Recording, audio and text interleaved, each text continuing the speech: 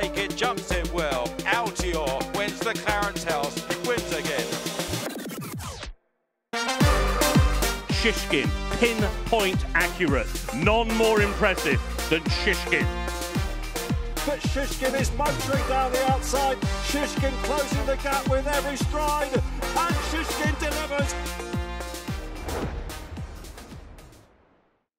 Nico, we're trying to get into the mind of one or two jockeys. And when I spoke to Paddy Brennan, it was always going to be very easy, I felt. And I asked a few of his colleagues what he thought, and I kind of knew what they were going to say. With you, I had no idea. You're almost a mystery figure.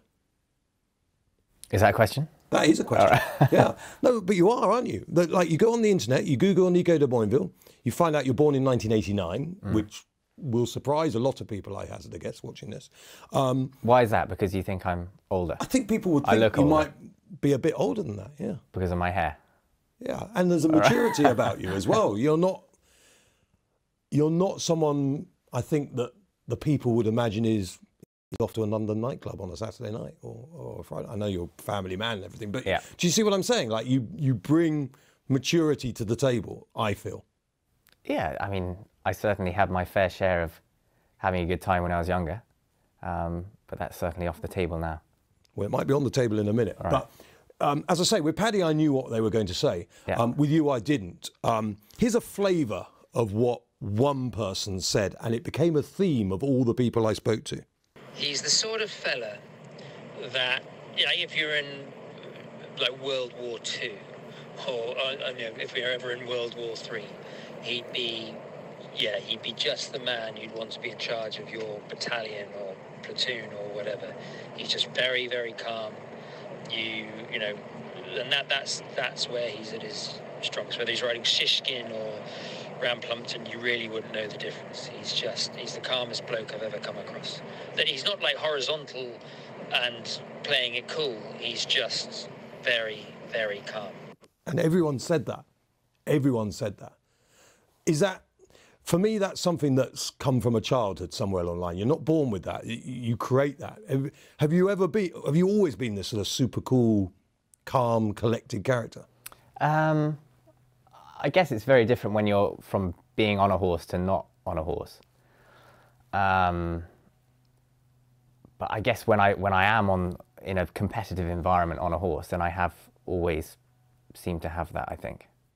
Because most people, what I've learned in life as I got older, is most people have triggers. There are things that set them off. What everyone I spoke to about you said that you don't have those things. Is there anything that gets you really angry, other than being jocked off a horse or something like that? But I mean, secretly. But is there? I mean, road rage. Is there anything that, or are you one of these people who can just see the good side of most things? No, I'm certainly a very flawed character, I suppose, if I go into it in depth. But I've learned as I got older, you know, to control it. And of course I have my angry moments. We all experience a bit of road rage, but it's learning how to let those things go and accept the situation for what it is. I mean, you've opened yourself up there to the obvious follow-up question. If someone says I'm a flawed character, that immediately everyone's thinking, well, hold on, what's on there? To do what we do, I don't think you can be a completely balanced individual. I think to get to the top of any sport, I believe that there has to be a few kinks here and there. But in some ways, you came into this game not thinking you would get to the top. That's very true. It was just I came in thinking, let's give it a go and see where and I turned up here in Seven Barrows in 2009 as just a stable lad, and it was all about, you know, seeing where I could go with it, you know, and if I rode a few winners, then so be it, and then, you know, I might go training, or we'll soon find out. But it was just a steady progression. So we've got the Iceman. I'm sat next to the Iceman. If this was Top Gun, you'd be Ice. Definitely not that cool. Well, so let's go back, because you are, whether you like it or not, Nicolas Chastel de Boinville. There's French heritage in there. When did the de Boinvilles decide, you know, was it guillotine time that you decided that maybe it might not be quite so good in France. Yeah. Was it? Yeah, it was, yeah. So family moves here. What is a young de Boinville intending to do with his life? Well, I don't know. I had go boarding school? Yeah. Clearly. I had a privileged upbringing. There's no, I can't deny that. But I was always mad keen on the ponies, and that sort of kept me out of trouble. The little itch here Yep. gives something away. If I've watched enough detective shows. Right. What does that mean? Well, it probably means you're not totally comfortable talking about your upbringing. No, it's fine. It's just, I don't mind talking about it. I went to a secondary school that enabled me to do my riding at the same time, which was important for me. Dad's working in the city? Dad was he was an insurance broker in the city. Sadly, Mum no longer with us, and I know her passing was something that was really sad in your life. But yeah, it came at a difficult time, and it's never easy to, for your mother to die, but we all have to deal with it at some stage, I'd say. So you end up at university. What were you due to study at university? I say due because you weren't there very long. No, I wasn't there for very long. I did about 6 weeks. I did history and politics. Okay. So which looking back on it, I would have really enjoyed the degree, and I would have, even now I look at it and I'm still really interested in those subjects. There's every chance you could have been studying your own family. The de Boinvilles sound as though they must have been in there somewhere. Yeah, I'm still very interested in history and how we all came to be here, and politics to a degree as well. Well, hence why David Bass, no doubt, is one of your best friends in the weighing room. Yeah. But coming back, so you're at university, and we kind of see the less calm, probably, side of you here, because you leave, you just walk out. That's not ice, that's not calmness, that's someone who's got a drive in them. Yeah, I mean, I did sort of 7 months with Richard Gibson in France, in Chantilly. After university or before? No, before. Right. On my gap year. Right. And he sort of instilled in me, that ambition was okay to have, and you can have the drive, and it's all okay, and I could be good enough to go and do whatever I wanted to do in the industry. And so I went to university probably not really wanting to be there, and more just to please my parents rather than anything else. But horses have been around all your life? Ponies, I guess? Yeah, or non-stop. And how did you get in? Was that just a family thing that you were living a sort of rurally life? Yeah, we lived on a farm, and we weren't in the back end of nowhere. We were just, in between Newbury and Basingstoke. And, I did a bit of hunting and things like that, and my grandfather's was a master of the hunt, and hunting was a big thing through my mother's side of the family, and then it just sort of escalated. The odd bit I can find on you out there suggests that you weren't a bad pony or show jumper even. You won competitions and stuff. I did a lot of showing, which it's not jumping, but it's going around a ring looking pretty. You won that.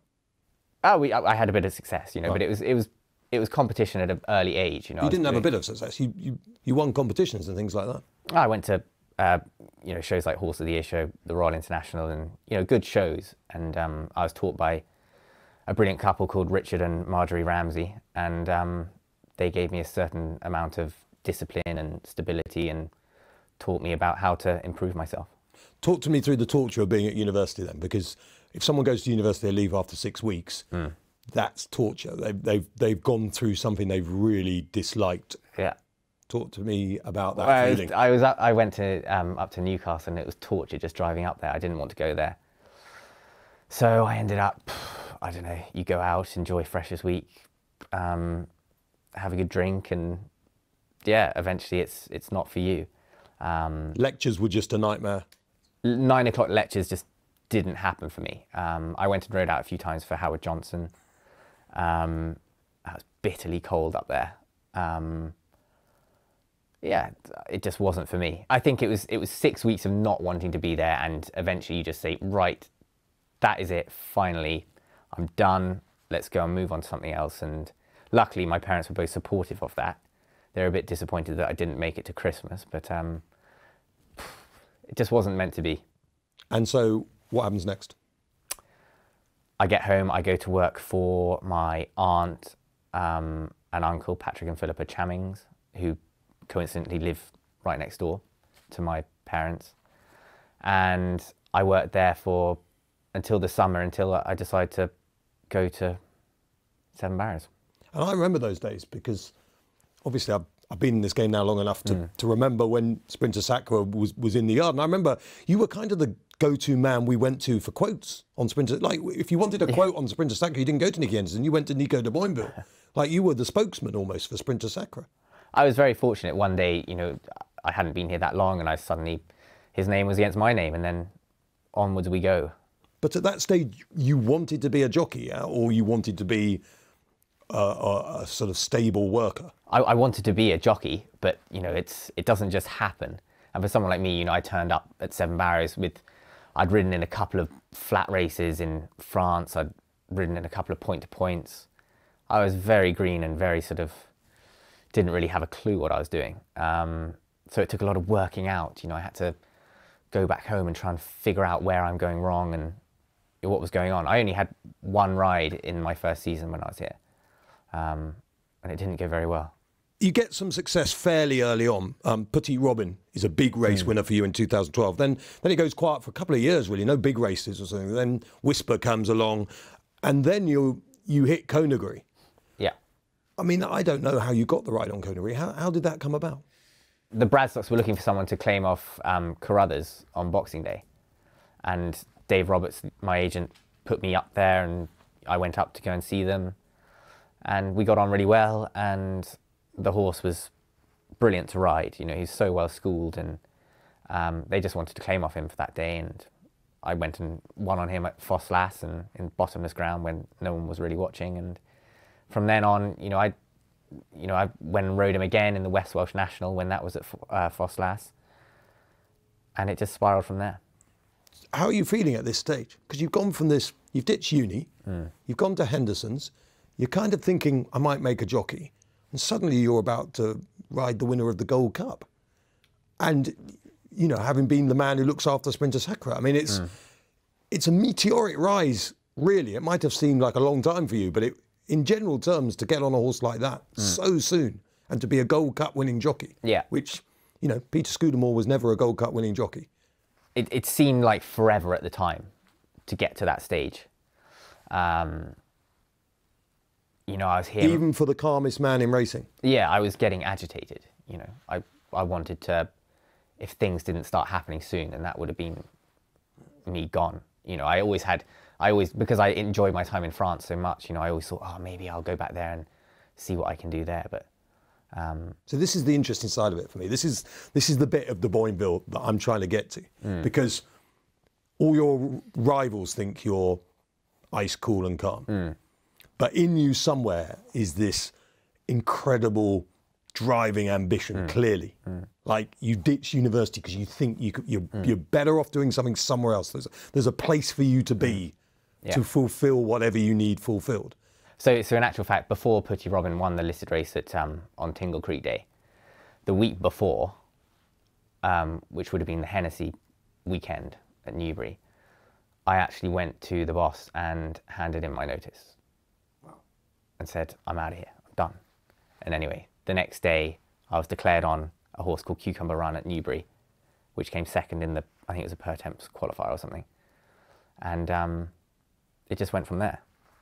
But I was prepared to, you know, give it all up and go, because I felt, you know, I had to. Sometimes you have to make your own luck. Sometimes. If you had, though, there might have eventually been a feeling. Hold on, I quit quite quickly. But from my point of view, I've been here since I was 19. I was then 22. And I just, I guess it was a youthful impatience, I'd say. Or someone who believes in their ability and isn't, they feel, getting the chances their ability deserves. And that's not being big-headed. That's what we all have to believe. No, I guess it was just, let's see what happens. But I was prepared to leave here, yeah. And luckily the boss said, no, you don't. So you win the Gold Cup on Coneygree. What does that feel like on your journey as a person? I was very glad that I rode a winner at Cheltenham the year before, because then you could just sort of take it all in and enjoy it for what it was. But it was you know, on the lead up to Cheltenham as well, I'd lost the ride on Coneygree. Dickie took over in the Denman Chase because I was banned that day. And I thought, oh God, that's my chance in the Gold Cup gone. But, you know, the Bradsocks are such loyal people. You know, they persuaded the owners that I could still do it. And I just lost my claim as well. At that stage of your riding, what do you feel your assets were as a rider? Oh, I don't know. I was just enjoying the ride at the time. But was it, are you someone who would work out races from a mathematical point of view, placement? Are you someone who thought, I can get horses to jump, they will just jump for me? Like at the moment, for instance, people are saying Charlie Deutsch. Yeah. Fences, he's a magician. Everyone has their niche that, or rightly or wrongly, incidentally, but everyone says, was there something that you thought when you got on a certain horse, like, this is what I want to do? 2 mile chasers, 3 mile chasers, 2 mile hurdlers. Was there one of those categories that you thought, that's me? Not so much. I just enjoyed riding good horses. And the competition side or riding the horse? I loved riding good horses in good races. You know, that's where I got a real kick from, and I still do. I ask you that just because you, I'm sure, occasionally hear and read things. I hear and read things. Some people say, de Boinville, not good on a hard puller. So all those things are kind of things that people get in their mind. I'm trying to work out what you thought you were really good at, like whether it's presenting a horse at a fence or something like that. I guess I never looked in. I don't look into it in that much depth. Do you now? No. I just, you know, I don't even now. I don't really overanalyze replays or anything. But the other day you won on Chantry House. Yeah. Yeah, at Cheltenham. Yeah. A lot of people would say that was a mixture of, I actually described it as a mixture of Paul Carberry and AP McCoy. Like, there was genius in it in so many different ways. See, I really wouldn't. I would. But you wouldn't just, look at it. You just say, I'm giving it a ride. Those names you've just mentioned are absolute. They're the geniuses of our sport, aren't they? I mean, Paul Carberry. I'll never forget that ride he gave Belvano in the Grand Annual, and that's genius bit of riding. Whereas I was just trying to get my horse to run to the best of his ability. And yet, I'm talking to a man who I think now is 31 Grade 1s. Yeah. 31 Grade 1s, more than any other jockey currently riding. I don't know. It's just. Well, what do you think? No. Is there another jockey who's run more than 31 Grade 1s? Oh, I don't know. In the UK, there isn't, is there? There isn't. Not right. in the UK. There might be in Ireland, but not in the UK. Definitely in Ireland. Yeah, but not here. So you're being modest because you know that there isn't. I've been told that. I don't know for sure. I don't go and look up these stats. Okay, I'm not really interested. There isn't. Yeah. You're Nicky Henderson's stable rider. It's like to think of other people as brilliant and you not as brilliant seems crazy to me. Yeah, but they were in that sort of golden era of jockeys where it's just, you know, don't forget, when they were at their very peak, I was still, you know, a teenager coming up, and, you know, I used to love watching them. Let's just mention a few of the champions. You immediately after Coneygree, you had Altior. That Supreme, Altior, Min, Bouvet, probably the best race you've almost ever ridden in, you could argue. Yeah, I mean, you go back, I always say everything comes out in the washing eventually. But further down the line, you look back on that race now and you think, wow, I mean, some of the horses in that race was just phenomenal. What a race that was. Just going through all the names that have come out of that race, all the way down to sort of 8th or 9th place, they've all come out and won races at the top level. And going into that race, it was always sort of billed as a match race between Altior and Min, and it was a great sort of line-up and build up to that. And, you know, everyone loves the first race at the festival because of the roar, and everyone's sort of anticipating it, and yeah, it was a fantastic day. And to get on Sprinter Sacre, having been in his box and looked after him so much and watched other people ride him, and then to get on him and win big races on him, that must have been something that could almost be the highlight of, I imagine, of your career, or a moment you'll never forget. I think that the key moment with Sprinter Sacre was, I was really, really involved with him. You know, when Barry was riding him, you know, I rode Sprinter, Jerry rode Simon Sig, and we always rode them together. You know, we worked them together, and we had to be very careful doing that. But I guess the key moment for me with Sprinter was that slower chase where he just seemed to light up again and show some semblance of his old self. And the reception we got from the Cheltenham crowd that day was just, it was a very special day. And Shishkin, let's go back to the Clarence House the other day and just ride the race with you. You start on the inside of David Bass. Bass jumps right, you jump left. Then you're out on the outside of your good mate, but also a man you know is going to go crazy at some point during the race. You know he's going to have a moment where he's going to do something. I suppose I wanted to line up because I wanted to get a good start, and no one wants to give anything away at the start. And then Bassie's jumped across me at the first, and I'm thinking, right, okay, let's just keep him in there and see if I can keep tabs on Paul. And then I knew at some stage Bassie would want to go forward and try and, you know, keep the pace true. And then it was just a case of keeping tabs on the pair of them and trying not to get knocked over and just keep it as fluent and as fluid as I could. So you've gone out the Iceman. You've started, you've had to change your plan slightly. Then you do that peck. And Shishkin moving up on the outside now. And he pecked quite badly there, did Shishkin. But you're the Iceman. The next fence, it's as if it never happened. Last fence on the far side. A better jump there by Shishkin. How do you, I mean, is your heart not in your mouth at that moment? Or does it happen so quickly as a rider that you actually almost don't notice it's happened? Well, it was almost like Paul injected a bit of pace going down that hill. You know, his jumping was so fluent, and he could just do that, and he knew that if I was going to get into any sort of trouble, it could have been down the hill. And if I'm honest, it happened so fast that the next thing, you're at the next fence and away you go.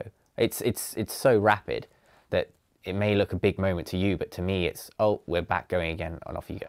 One more fence to go here. Energumen on the inside. Shishkin, though, is trying hard to rein him back. One good jump from either of them. Energumen the leader, but Shishkin is motoring down the outside now. Energumen by 2 lengths. Shishkin closing the gap with every stride. Energumen and Shishkin, this is what we wanted. And Shishkin delivers and beats Energumen. He quickened up in brilliant style to win it.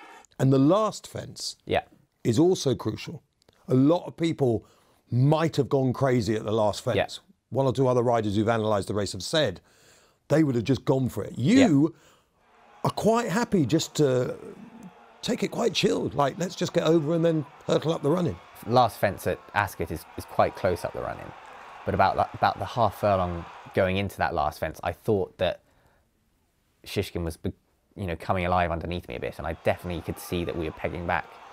Shishkin's also very quick when he's in tight, and he's very quick away, and there was no stride there. Obviously, I would have loved to have met it on a perfect stride and away you go, but there was no stride there, so in and pop, and you still keep the revs up, and you're still going forward, and he actually landed running, and that was that. When you're a rider, because again, it's so different when you're analysing or trying to analyse races, but I was watching it and thinking, well, there is no horse in the world that can cruise round against Shishkin.